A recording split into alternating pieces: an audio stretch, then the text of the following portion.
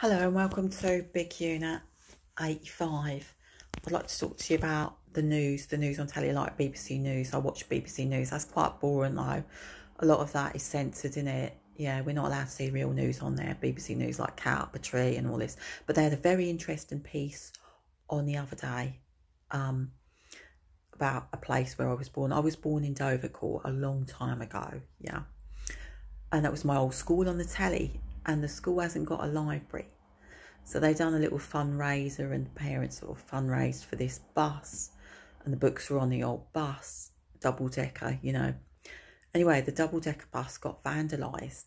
Yeah, it was quite upsetting. That was quite upsetting. It brought tears to my eyes. Because like I said, I went to that school and I was quite emotional.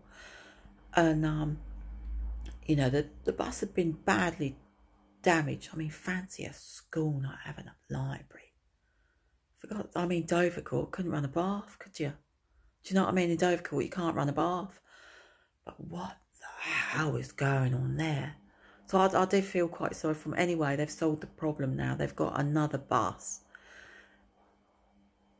Do you know what I mean? That's Dovercourt, innit? And that about sums Dovercourt up for me.